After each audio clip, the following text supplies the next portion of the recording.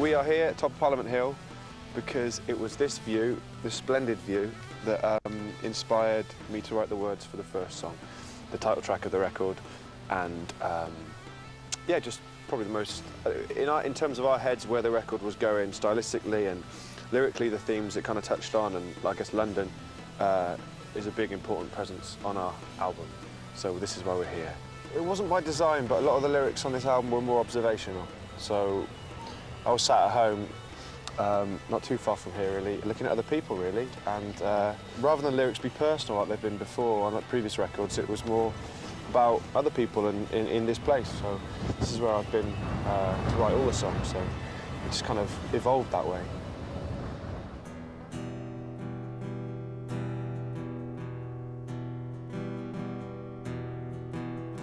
You ran with the dead today, with the moles from the CIA. They say more than you ever see. Headlights in your rearview mirror, a panther's eyes, he preys on fear. Your hunt for love, you electioneer.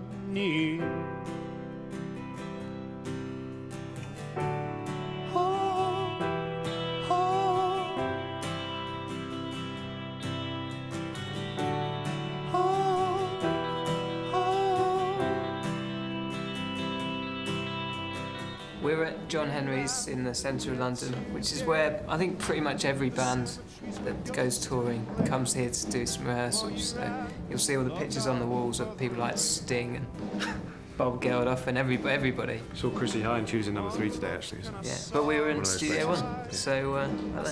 Suck it, Chrissy. You were the truth when you lied.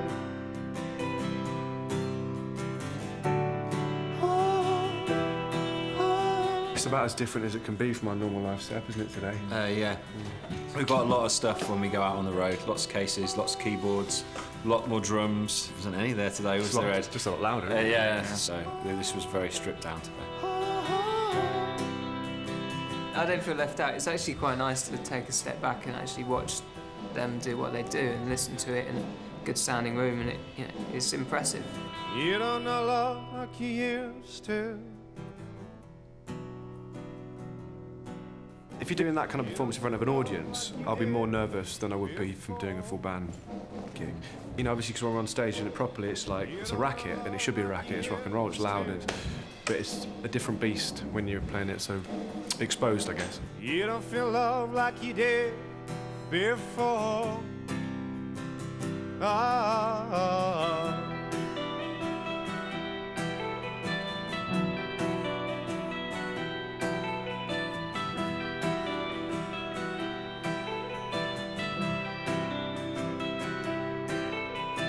You don't know love like you used to. You don't feel love like you did before. You don't know love like you used to. You don't feel love like you did before. You don't know love like you used to.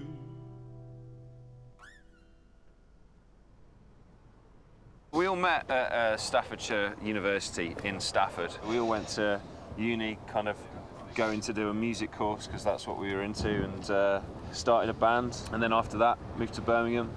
Spent quite a few years there, all working different jobs and learning kind of how to write songs and be better musicians, and struggling a little bit. Spent a lot of that time living together in the same house as well, you know, from university and then moving on to Birmingham. Even though we were working day jobs, we were spending all of our time in the evenings together, and sort of... It's not far off a decade, really, is it? Yeah. It's pretty fucking terrifying. Yeah, we used to go to a lot of gigs together at the Flapper and Firkin in Birmingham. Tom and Chris used to work the door a little bit. I used to do sound. I used to come and watch. Yeah, I used to come and watch. You know, lots of good bands around at that time, and you know, it was fun playing those small shows.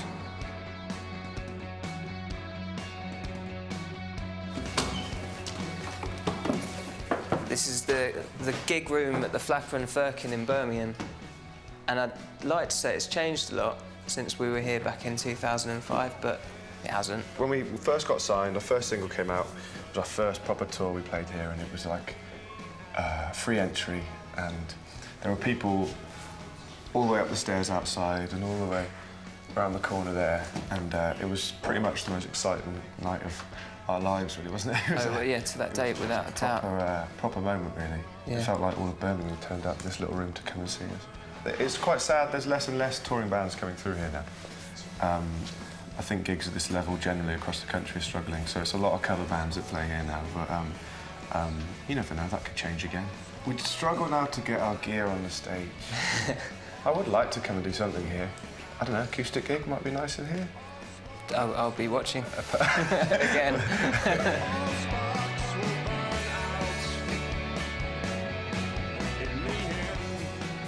This is part of the canal area that we had our first sort of proper photo shoot done, really, by a guy called Pat Pope, who came up and took us to very glamorous locations across the Birmingham area.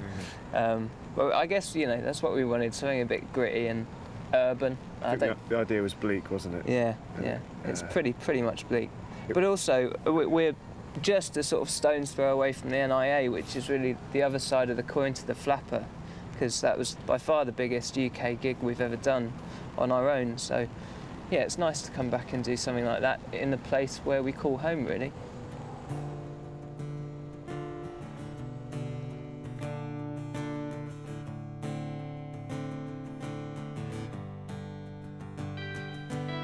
I don't wanna be ignored, no God, when I'm a god in a fist fight.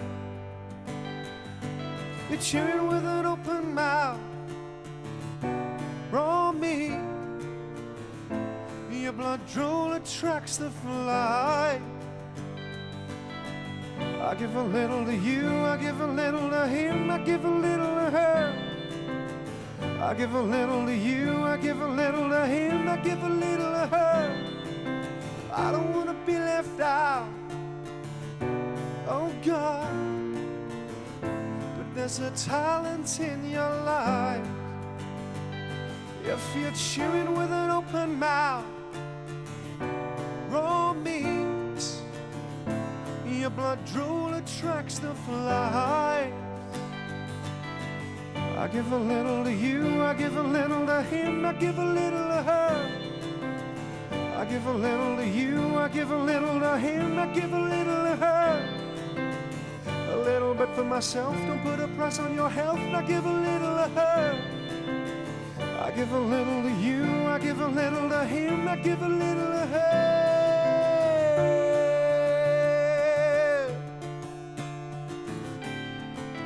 I don't know if it was particularly magical when we first came together.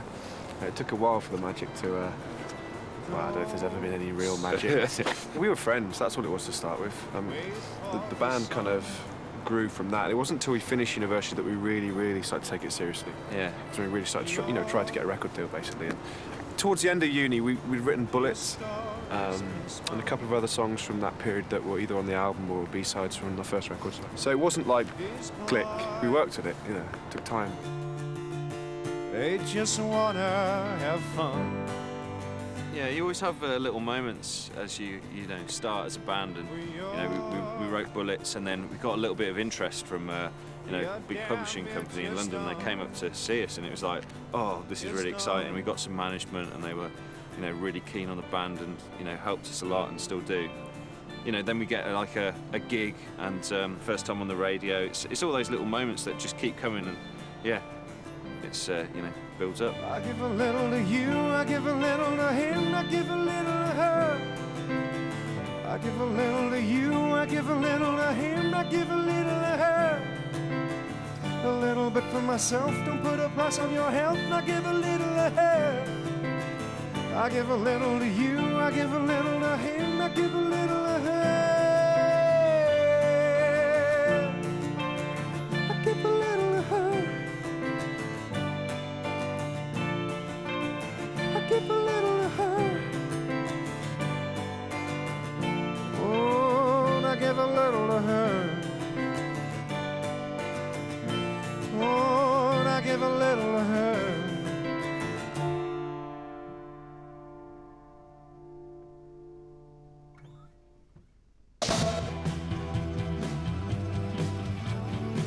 probably stop. Yeah. Yes. We haven't had a break really since we finished recording the record. We've been doing a lot of promotion. It's been, great really. People are still interested in us. So we took our first break as a band after the second record. So like we had a bit of time, and like me and Chris both live over in New York, and needed a little bit of space, I think, just to get ideas, get fresh, and get kind of excited about music again. And then when we came back here, we were a lot more productive and energetic, I think, for that break. Yeah, we've got more stuff to talk about when we see each other again. Because yeah. What's been going on? Who's been doing what? I think we were just excited about not just seeing each other again, but making music more important.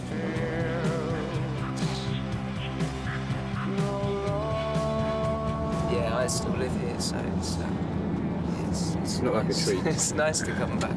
We still like when we were making the new record, we came back here and had nights out, didn't we, when we were rehearsing and stuff? Even though most of us have moved on, it certainly feels like this is our base.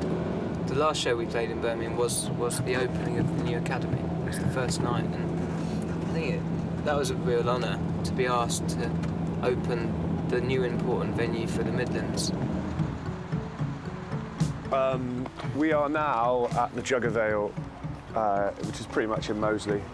I think this is probably, or was, more of a legendary venue than the Flapper and Firkin. I mean, we played the Flapper a lot, but we played here equally upstairs. And this was the scene of our first kind of shows where lots of industry and A&R turned up.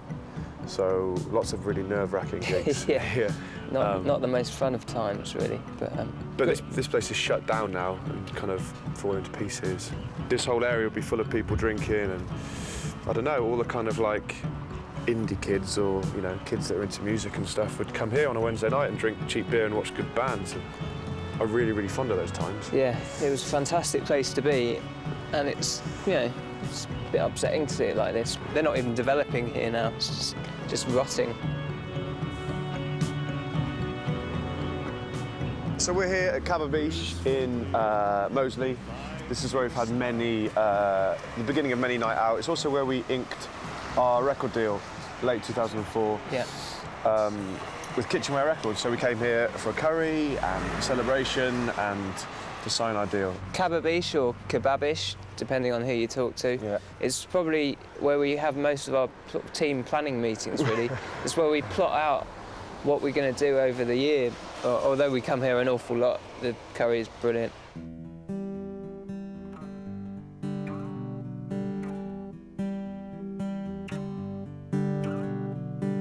Make our escape, you're my own papillon. The world turns too fast.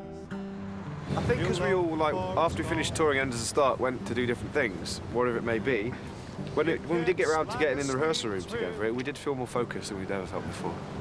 But, whatever we've been up to inspired us in some way to make this record. And it didn't feel forced, it didn't feel hard work, it just felt like we were kind of just going for it, really. Darling, now don't put down your guns, yeah. If there really was a God here, he'd have raised a hand by now. Now, darling, you're born, get old and die here. Well, that's quite enough for me, dear. We started to write a couple of tracks pretty much along similar lines of the last couple of records, and we knew very early on that we wanted to change things about, and Tom sort of thought about using different instruments, and just that simple switch from a guitar to something very much more electronic and synthetic was, I think, gave us all room to manoeuvre, and yeah, it was good for us. Oh, and it kicks like a sleep twitch.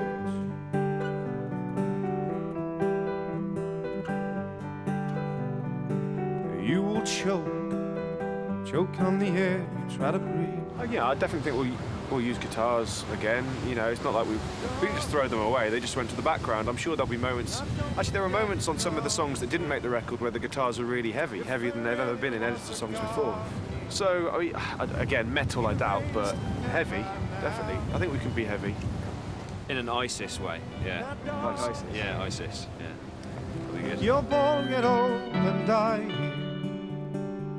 That's quite enough for me, dear. We'll find our own way home somehow. It kicks like a sleep twitch.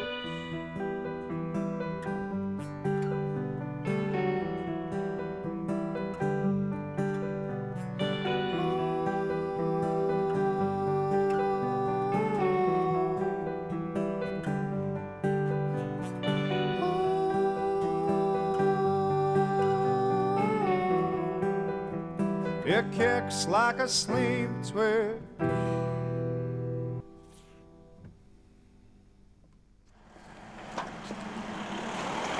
We are in what used to be our manager's house. They've since moved out, but there was a time, late 2004, early 2005, when we were kind of touring on a budget, shall we say, where we didn't have any money because the deal we signed was really small. Ed and Russell moved back to Russell's parents because they live about half an hour away. So you were living with Russell's mum and dad, and me and Chris were living here with our managers, and so we were touring the country in a splitter van, and we'd come back and crash here, but there's not that much room here, but there's one spare room where Chris slept, but I slept on the floor, there, for months. Under the dining room table. Yeah, which was here, also, yeah.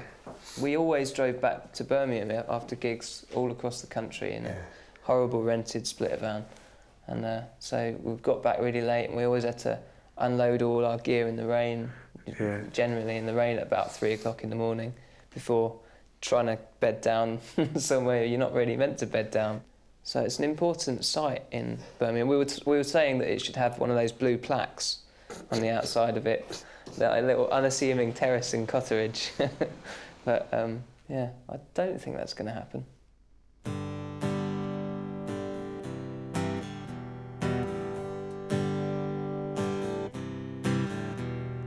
Pull the blindfold down so your eyes can't see. Now run as fast as you can. If bands were, you know, influenced by, you know, our first or second record, or you know, that's great, and it's good it made them pick up guitars, but or, you know, writing songs, being creative. That's how it's always happened. So it'd be interesting to see if it was like relevant to some people in like 15 years time, and they're going back through their record collections. See them ever again. I can't. Success just means you can keep doing it, to me. It's not like we aim for any kind of level of, I don't know, sales or financial reward. Just to be able to make more records, to me anyway. Outside the hospital, I like what we do, so just to keep doing it is a success for me. Someone turn me around. Can I start this again?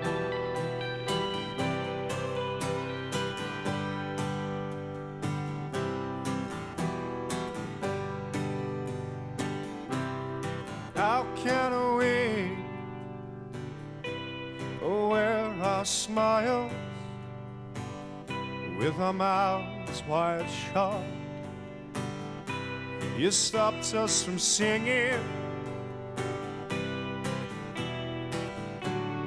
I can't shake this feeling I've got.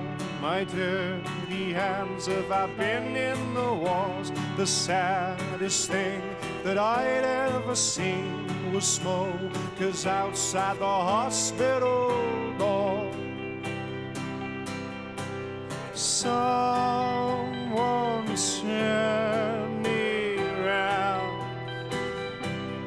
Can I start this again? Now someone turn us around. Can we start this again?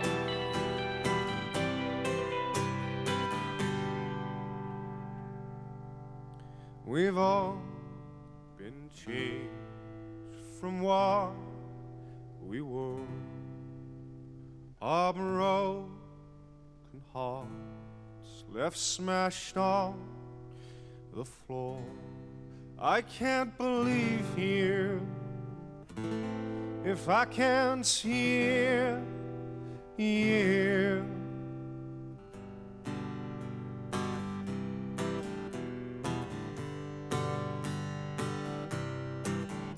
We've all been changed from what we were.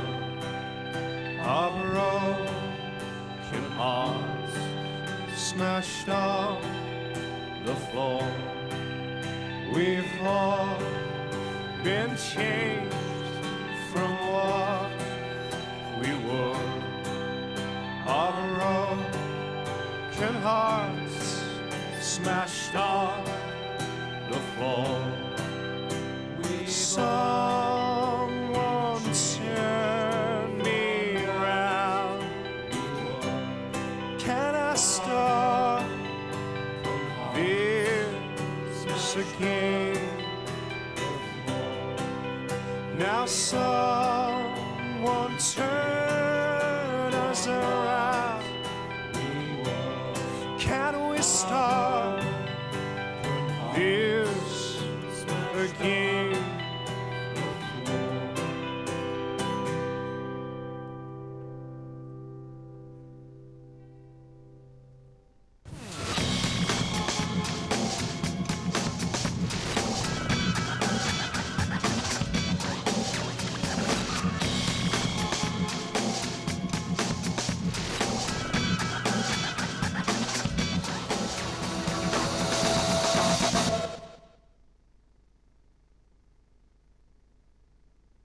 It's proper music telly with a little bit extra. And just discovered this whole wealth of gems. Prime show.